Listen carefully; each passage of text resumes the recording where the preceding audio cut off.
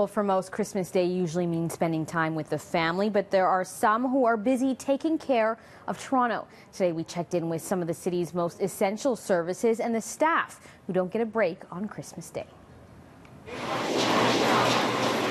It's a quiet Wednesday afternoon at Union Station. On Christmas Day, the bustling commuter crowds have been replaced by out-of-towners. I would say the majority of people that we're speaking with today are people that don't use our system regularly. We're here to help the families that are getting to where they need to be able to be with their families. Sergeant Stephanie Logue has been on the clock since 5 a.m. and she's not the only one. Aside from transit operators and ticket takers, there are many others keeping the GTA moving. We have a lot of people working behind the scenes here, like our maintenance workers. They're working almost 24 hours to keep our properties in working order and safe. We have our dispatchers, our operations center. They're keeping the trains moving on time, making sure people are getting to where they need to go. GO trains and buses are running on a Sunday schedule this Christmas. But over at Fire Station 332, it's all hands on deck. This would be one of the busiest fire halls in the country. Fire crews who work 24-hour shifts are used to eating on the job. But today, it's a special holiday brunch. What's it like being here on Christmas? It's like a family away from your real family. But even special meals don't always get to be enjoyed in peace. This place is so busy, the guys just seem to eat as fast as possible because they're worried that they're going to catch a ride.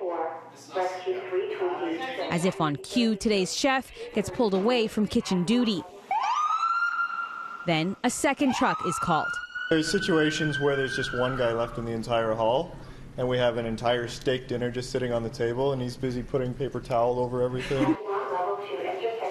Suddenly, Christmas brunch has a few less attendees, but these pros say it's all part of the job.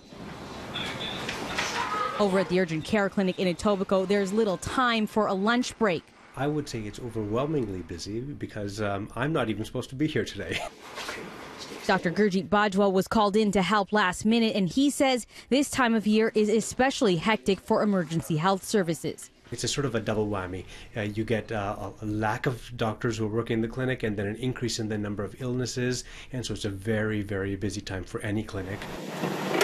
Those who are called to duty on Christmas Day know when they're on the scene, it usually means someone else is having a not-so-great holiday. We're showing up when it's supposed to be a happy day and people are supposed to be having fun with their family. For there, it's probably not the best day. But with that challenge comes a great opportunity to provide, we always lead with compassion. Justin Turner says his family is used to him being away for Christmas, but like many in his field, it's all about putting others before himself. Sure, yeah, I mean, that's kind of what motivates me in this career anyways, is just understanding that with the challenges come opportunities to do something good, do something, bigger than ourselves. So, yeah, I try and keep that in mind.